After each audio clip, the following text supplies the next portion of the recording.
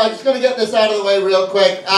So you may be aware, on Thursday, Prince died. Super sad. Yes, if you don't know, Prince died. Super sad. What's the thing about when something tragic like that happens, though? There's always someone who still takes the opportunity to be a dick about it. And my girlfriend was online, and she saw this person on Facebook, this Christian woman was like, you know what's really sad about Prince dying is he won't get into heaven.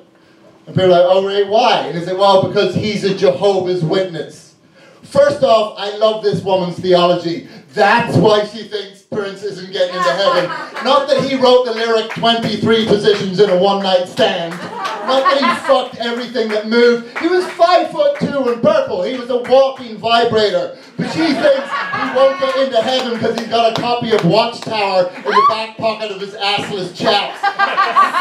Secondly, of course Prince is going to heaven. Where the fuck do you think he came from? And God said to his people, go forth and multiply. And his people said, actually, Lord, we're kind of not in the mood right now. And he said, fine, I'm going to send you a violet dwarf from Minneapolis. He'll get you in the fucking mood. And boy, did he.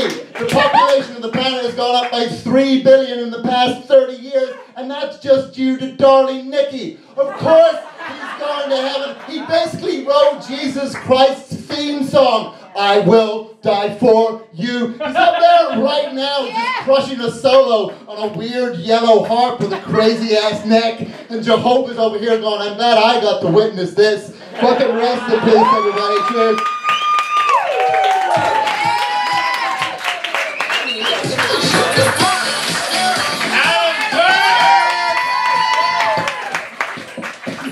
We just want to switch